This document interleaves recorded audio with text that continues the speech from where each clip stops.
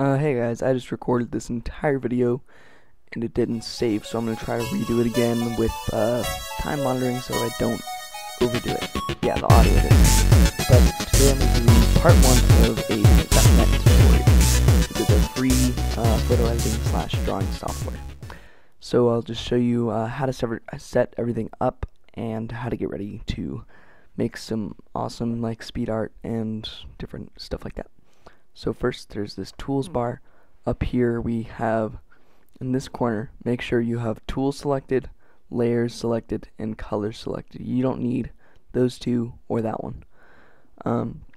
Then basically what you want to do is go up to image, resize, okay, resize, and resize it to the shape and size that you're working with. For this I'm just going to do it in 5x5 so you guys can see it really well.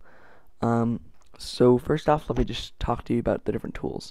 So there's the magic wand tool, which selects a shape. Like if I were to have a shape like a banana, it would select the banana if I just click the banana. Otherwise, yeah, stuff like that. There's the line tool, really useful. You'll be using this. It's a straight line that you can curve and such. There's 4 curving points to curve it on. There's the shapes tool, which just has all these different shapes and stuff that you'll be using a lot. Then there's this colors tab down here with the more colors. So this is all color adjustments. So there's this color wheel, then there's all this stuff down here, then there's all these sliders and such over here. I'm just going to select black for now. And there's the more and less button to show more or less. There's the layers tab, which is really useful. You can add a layer with that button, delete a layer with that button, rename a layer with that button, and if you have more than one layer you can move them around with that. So yeah, and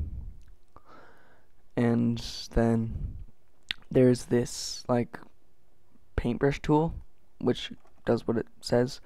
Then there's a line tool. The paint bucket though, this is important, is different than on most drawing programs. You actually have to select the area with the magic wand and then do that. So otherwise it won't won't work. Then there's the different select tools. So there's the rectangle select, then there's the lasso select, which allows you to draw and select that drawn area.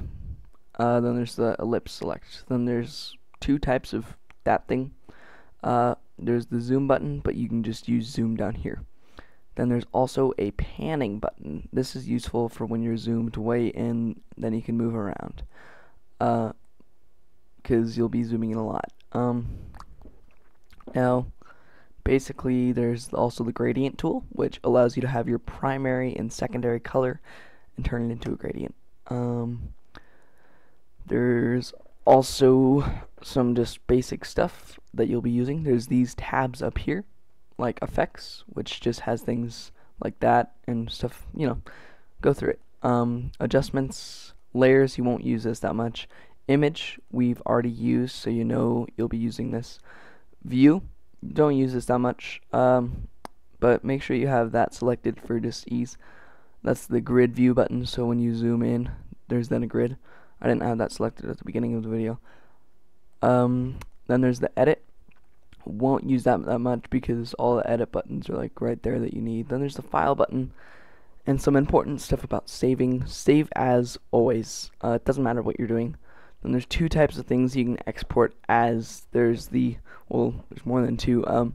There's the PDN, which is if you're still working on it, that's a paint.net file, or you can export it as a BMP, GIF, JPEG, TIFF, Tiffany, TGA, and direct draw surface. I don't know what that is though. Don't do it. Then some things that you can do with this software. It's really diverse and powerful. So let me just open up 1 or 2 things real quick.